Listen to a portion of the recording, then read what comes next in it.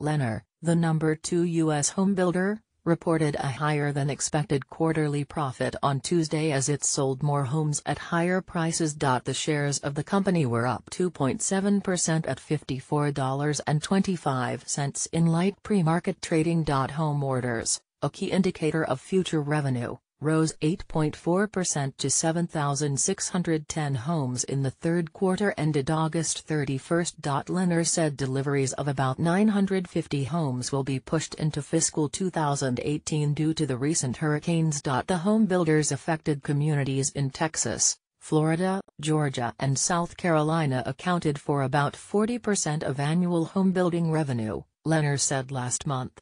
Once we get past the short-term impact from the storms, there will be increased economic activity and an increased demand for new homes, Chief Executive Stuart Miller said. The Florida-based builder said it sold 7,598 homes during the quarter, compared with 6,779 homes a year earlier.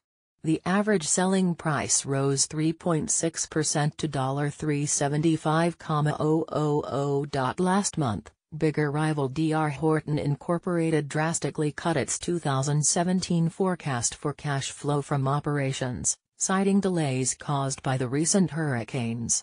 While demand for housing in the United States remains robust, there is an acute shortage of homes for sale, partly due to labor scarcity. Hurricanes Harvey and Irma are likely to worsen the housing shortage as scarce labor is pulled toward the rebuilding effort and materials are bid higher. Net income attributable to Lennar shareholders rose to $249.2 million, or $1.06 per share, in the quarter, from $235.8 million, or $1.01 per share, a year earlier. The company's revenue rose 15.1% to $3.26 billion. Analysts on an average had expected the company to earn $1.01 per share on revenue of $3.24 billion, according to Thomson Reuters I/B/E/S.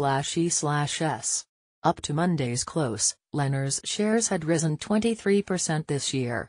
Reporting by Arunima Banerjee in Bengaluru, editing by Arun Koir.